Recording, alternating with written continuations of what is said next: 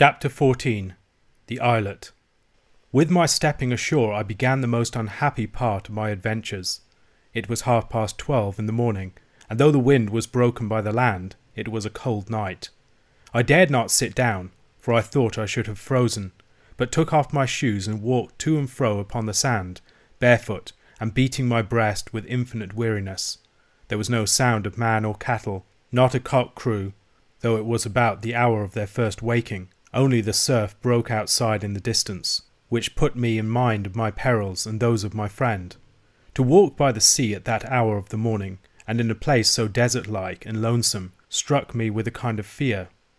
As soon as the day began to break, I put on my shoes and climbed a hill, the ruggedest scramble I ever undertook, falling the whole way between big blocks of granite or leaping from one to another. When I got to the top, the dawn was come. There was no sign of the brig, which must have lifted from the reef and sunk. The boat, too, was nowhere to be seen. There was never a sail upon the ocean, and in what I could see of the land was neither house nor man. I was afraid to think what had befallen my shipmates, and afraid to look longer at so empty a scene. What with my wet clothes and weariness, and my belly that now began to ache with hunger, I had enough to trouble me without that.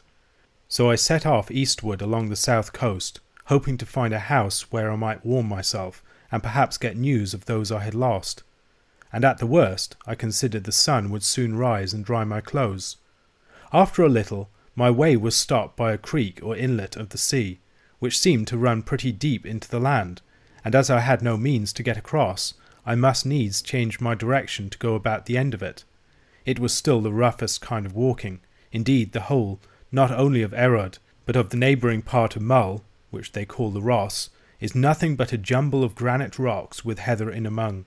At first the creek kept narrowing, as I had looked to see, but presently to my surprise it began to widen out again.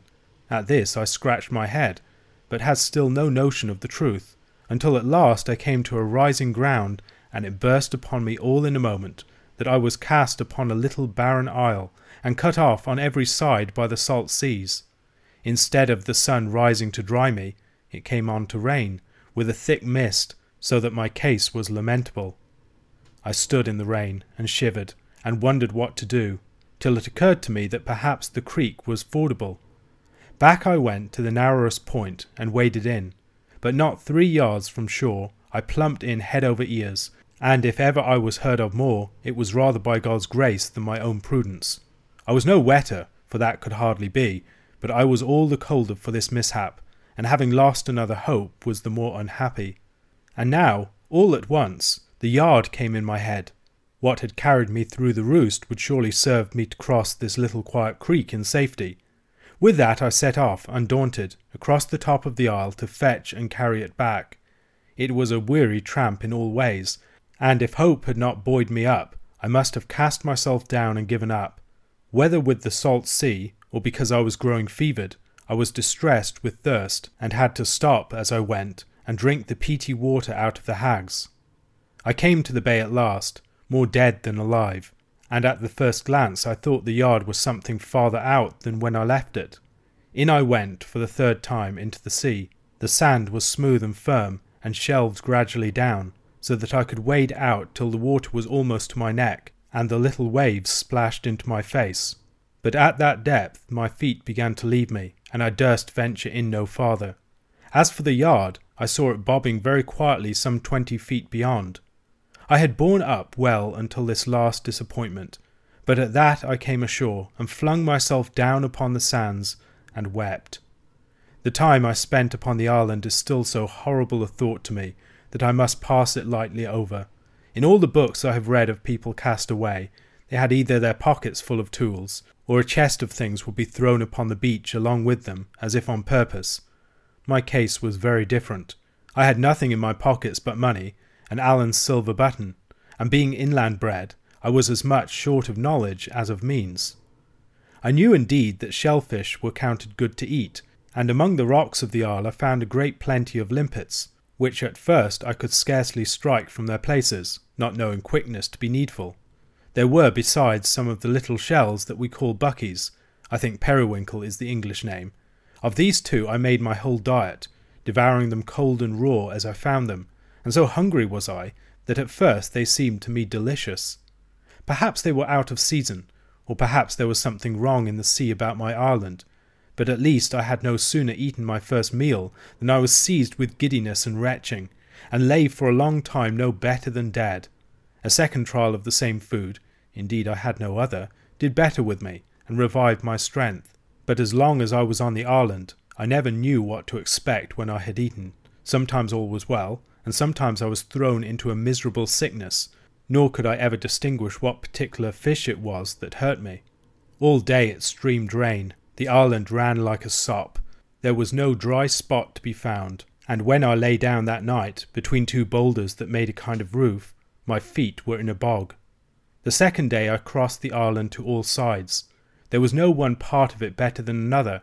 It was all desolate and rocky, nothing living on it but game birds which I lacked the means to kill, and the gulls which haunted the outlying rocks in a prodigious number. But the creek or strait that cut off the isle from the mainland of the Ross opened out on the north into a bay, and the bay again opened into the Sound of Iona, and it was the neighbourhood of this place that I chose to be my home, though if I had thought upon the very name of home in such a spot, I must have burst out weeping. I had good reasons for my choice. There was in this part of the isle a little hut of a house like a pig's hut, where fishers used to sleep when they came there upon their business, but the turf roof of it had fallen entirely in, so that the hut was of no use to me, and gave me less shelter than my rocks. What was more important, the shellfish on which I lived grew there in great plenty. When the tide was out, I could gather a peck at a time, and this was doubtless a convenience. But the other reason went deeper.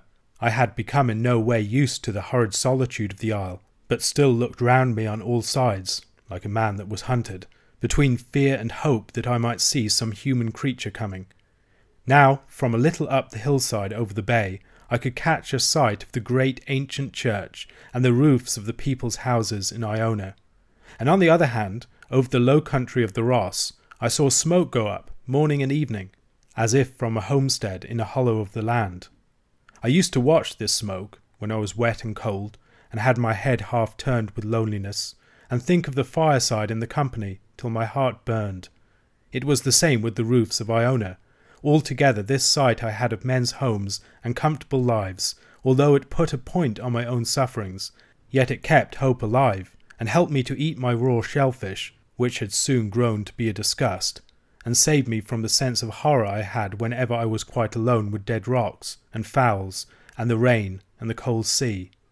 I say it kept hope alive, and indeed it seemed impossible that I should be left to die on the shores of my own country, and within view of a church tower and the smoke of men's houses. But the second day passed, and though as long as the light lasted I kept a bright lookout for boats on the Sound, or men passing on the Ross, no help came near me. It still rained, and I turned in to sleep, as wet as ever, and with a cruel sore throat, but a little comforted perhaps by having said good night to my next neighbours, the people of Iona. Charles II declared a man could stay outdoors more days in the year in the climate of England than in any other. This was very like a king, with a palace at his back and changes of dry clothes, but he must have had better luck on his flight from Worcester than I had on that miserable isle. It was the height of the summer, yet it rained for more than 24 hours, and did not clear until the afternoon of the third day. This was the day of incidents.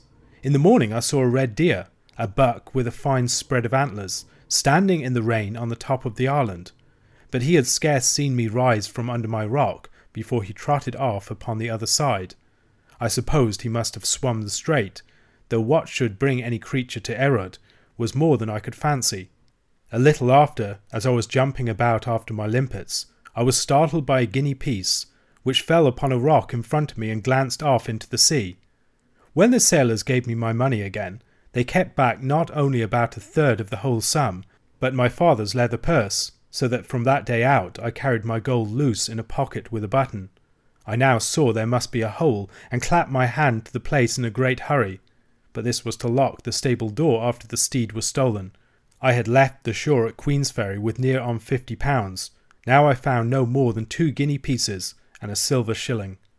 It is true I picked up a third guinea a little after, where it lay shining on a piece of turf. That made a fortune of £3 and 4 shillings, English money, for a lad, the rightful heir of an estate, and now starving on an isle at the extreme end of the wild highlands. This state of my affairs dashed me still further, and indeed my plight on that third morning was truly pitiful. My clothes were beginning to rot, my stockings in particular were quite worn through, so that my shanks went naked. My hands had grown quite soft with the continual soaking, my throat was very sore, my strength had much abated, and my heart so turned against the horrid stuff I was condemned to eat, that the very sight of it came near to sicken me. And yet the worst was not yet come.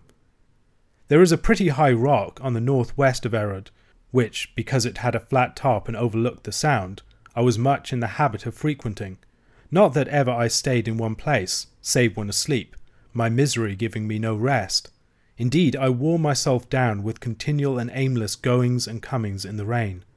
As soon, however, as the sun came out, I lay down on the top of that rock to dry myself. The comfort of the sunshine is a thing I cannot tell. It set me thinking hopefully of my deliverance, of which I had begun to despair, and I scanned the sea and the Ross with a fresh interest. On the south of my rock, a part of the island jutted out and hid the open ocean, so that a boat could thus come quite near me upon that side, and I be none the wiser. Well, all of a sudden, a coble with a brown sail and a pair of fishers aboard of it came flying round that corner of the isle, bound for Iona. I shouted out, and then fell on my knees on the rock, and reached up my hands and prayed to them. They were near enough to hear. I could even see the colour of their hair, and there was no doubt but they observed me, for they cried out in the Gaelic tongue and laughed. But the boat never turned aside, and flew on right before my eyes for Iona.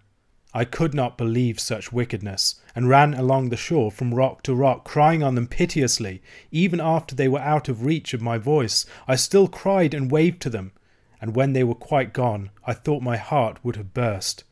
All the time of my troubles I wept only twice, once when I could not reach the yard, and now the second time, when these fishers turned a deaf ear to my cries. But this time I wept and roared like a wicked child, tearing up the turf with my nails, and grinding my face in the earth. If a wish would kill men, those two fishers would never have seen morning, and I should likely have died upon my island. When I was a little over my anger, I must eat again, but with such loathing of the mess as I could now scarce control. Sure enough, I should have done as well to fast, for my fishes poisoned me again. I had all my first pains. My throat was so sore I could scarce swallow. I had a fit of strong shuddering, which clucked my teeth together, and there came on me that dreadful sense of illness, which we have no name for either in Scotch or English. I thought I should have died, and made my peace with God, forgiving all men, even my uncle and the fishers, and as soon as I had thus made up my mind to the worst, clearness came over me. I observed the night was falling dry. My clothes were dried a good deal. Truly I was in a better case than ever before, since I had landed on the isle, and so I got to sleep at last, with a thought of gratitude. The next day, which was the fourth of this horrible life of mine, I found my bodily strength run very low, but the sun shone, the air was sweet, and what I managed to eat of the shellfish agreed well with me, and revived my courage. I was scarce back on my rock, where I went always the first thing after I had eaten, before I observed a boat coming down the Sound, and with her head, as I thought, in my direction. I began at once to hope and fear exceedingly, for I thought these men might have thought better of their cruelty, and be coming back to my assistance. But another disappointment such as yesterday's was more than I could bear. I turned my back accordingly upon the sea, and did not look again till I had counted many hundreds. The boat was still heading for the island. The next time I counted the full 1,000, as slowly as I could, my heart beating so as to hurt me, and then it was out of all question. She was coming straight to Erod. I could no longer hold myself back, but ran to the seaside, and out from one rock to another as far as I could go. It is a marvel I was not drowned, for when I was brought to a stand at last, my legs shook under me, and my mouth was so dry I must wet it with the sea water before I was able to shout. All this time the boat was coming on, and now I was able to perceive it was the same boat, and the same two men as yesterday. This I knew by their hair, which the one had of a bright yellow, and the other black. But now there was a third man along with them, who looked to be of a better class. As soon as they were come within easy speech, they let down their sail and lay quiet. In spite of my supplications, they drew no nearer in, and what frightened me most of all, the new man tee-heed with laughter as he talked and looked at me. Then he stood up in the boat and addressed me a long while, speaking fast and with many wavings of his hand. I told him I had no Gaelic, and at this he became very angry, and I began to suspect he thought he was talking English. Listening very close, I caught the word whatever several times, but all the rest was Gaelic, and might have been Greek and Hebrew for me. Whatever, said I, to show him I had caught a word. Yes, yes, yes, yes, says he, and then he looked at the other men, as much as to say, I told you I spoke English, and began again as hard as ever in the Gaelic. This time I picked out another word, tide. Then I had a flash of hope. I remembered he was always waving his hand toward the mainland of the Ross. Do you mean when the tide is out? I cried, and could not finish. Yes, yes, said he, tide. At that I turned tail upon their boat, where my adviser had once more begun to tee-hee with laughter, leaped back the way I had come, from one stone to another, and set off running across the isle as I had never run before. In about half an hour I came out upon the shores of the creek, and sure enough, it was shrunk into a little trickle of water, through which I dashed, not above my knees, and landed with a shout on the mainland. A sea-bred boy would not have stayed a day on Errod, which is only what they call a tidal islet, and except in the bottom of the neaps, can be entered and left twice in every 24 hours, either dry shod, or at the most by wading. Even I, who had the tide going out and in before me in the bay, and even watched for the ebbs, the better to get my shellfish, even I say, if I had sat down to think, instead of raging at my fate, must have soon guessed the secret, and got free. It was no wonder the fishers had not understood me. The wonder was rather that they had ever guessed my pitiful illusion, and taken the trouble to come back. I had starved with cold and hunger on that island for close upon 100 hours. But for the fishers, I might have left my bones there, in pure folly. And even as it was, I had paid for it pretty dear, not only in past sufferings, but in my present case, being clothed like a beggarman, scarce able to walk, and in great pain of my sore throat. I have seen wicked men and fools, a great many of both, and I believe they both get paid in the end, but the fools first.